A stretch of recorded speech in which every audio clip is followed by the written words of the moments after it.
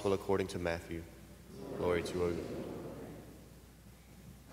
Jesus said to his disciples, I tell you, unless your righteousness surpasses that of the scribes and Pharisees, you will not enter into the kingdom of heaven. You have heard that it was said to your ancestors, you shall not kill, and whoever kills will be liable to judgment. But I say to you, whoever is angry with his brother will be liable to judgment. And whoever says to his brother, Raka, will be answerable to the Sanhedrin. And whoever says, you fool, will be liable to fiery Gehenna. Therefore, if you bring your gift to the altar, and there recall that your brother has anything against you, leave your gift there at the altar, go first to be reconciled with your brother, and then come and offer your gift. Settle with your opponent quickly while on the way to court with him. Otherwise your opponent will hand you over to the judge, and the judge will hand you over to the guard, and you will be thrown into prison. Amen, I say to you, you will not be released until you have paid the last penny. The Gospel of the Lord.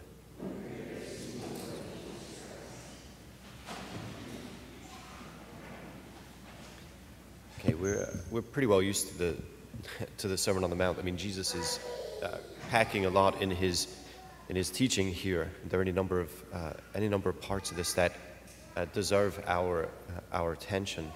I think if you look at this kind of liability to judgment, right? Jesus is saying, whoever is angry with his brother will be liable to judgment. What judgment is that except the divine judgment? Yeah, it's God's judgment.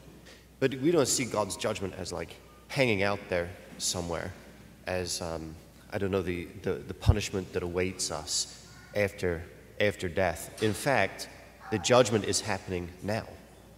So we see that the way that we act as it relates to Jesus and his way, it itself incurs judgment. So Jesus, and part of the reason why this is true, I mean, of course, I do think that there's a theological reality to explore there. We talk about the resurrection and the bringing forward of God's promised future. That's a massive thing, and I think that it's one of the reasons why we can be sure of judgment that is here and now. But there is also more, is that precisely because Jesus is giving us the way of human flourishing, then if we do not live in accord with his way, then we should expect to not live fully flourishing human lives.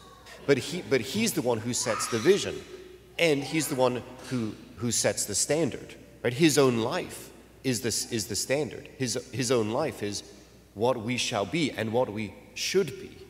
Yeah, Jesus lives the fully flourishing human life. He pioneers that way, and he makes it possible to us with the outpouring of his Spirit. But here, right, we're liable to judgment. And what does that look like? Whoever says to his brother, Rakal, will be answerable to the Sanhedrin. Whoever says, you fool, will be liable to fiery Gehenna. Right? What is going on is that any time we choose to allow anger to dwell in our hearts, or any time we allow anger to go unchecked in us, we are becoming less fully human. Yeah? We're becoming less fully human, or we are being made less human as a result of our holding on to anger. Now here's the challenge, is that we all do that, but you have to face it for yourself. That's the real challenge. We all do it. We all do it. We give it a bit too much space. You know, how, like you look at if you look at a flame, right? What is the best way to extinguish a flame? I should say this because I've been meaning to create a set of videos on how to do this stuff in the sanctuary. We have very good people who do the things in the sanctuary. They don't need the videos.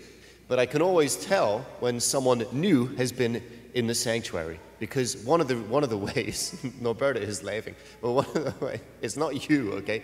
One of the ways is that when I go to light the candles, I have a very hard time doing it because they weren't extinguished in the right way. The best way to extinguish the candles is to deprive them of oxygen. Yeah? Blowing on them makes the wick shorter. Crushing them down means that I have to go in anyway. Depriving it of oxygen. What do? We give the flame of anger oxygen. We don't snuff it out properly. We don't hold it down quickly. we get a little bit of oxygen. Like, yeah, you know what? I kind of like this. Why do we like it? We like our own, we say, righteous indignation. It's like it's really self-righteous indignation. But okay, we like self-righteous indignation. One of the reasons why we like it is because it puts us above someone else. But this is not, again, all of these things, I'm just trying to stir it up to say, we have to confront it. We have to confront the fact that we hold on to anger. And that makes us less than fully human. For one of the reasons being that we're putting ourselves on the platform. And human beings don't live on the platform, right? A fully flourishing human has his feet on the ground. Yeah? So, and of course, look, throughout the whole of the Sermon on the Mount, Jesus is expounding what he considers to be the fulfillment of the law and the prophets. And he says in another place that the law and the prophets basically is love of God with our whole heart, mind, soul, and strength, and our neighbor as ourselves. So what did you hear in the anger, giving it oxygen, putting yourself on a platform? You didn't hear anything of love. And that's what you're made for. This is one of the reasons why we have to be very quick to confront anger and not let it grow. We will be liable to fiery Gehenna. Namely, if we're not careful, our whole life will become the flame of anger, and we will become a burning, smoldering garbage dump. I mean, that's what Gehenna is. Yeah. So, and of course, I don't think you want that. But we have to make the choice today, not only just to say we don't want to become that, but also that we will allow Jesus to do that work in us today, to snuff out that fire of anger, but more than that, to enkindle the fire of divine love in us, because that's where we want to be. He's pioneered the way. He's made it, and he makes it possible for us, not simply by commanding us to do it or showing us that this is the better way, the fully flourishing human way. He is again breathing his Spirit into us so that we can go that way with him. And that way is, again, joyful self-gift, praise of God, everything, praise of God. Give him the glory and live in his service, pouring ourselves out for the good of those that he entrusts to our care.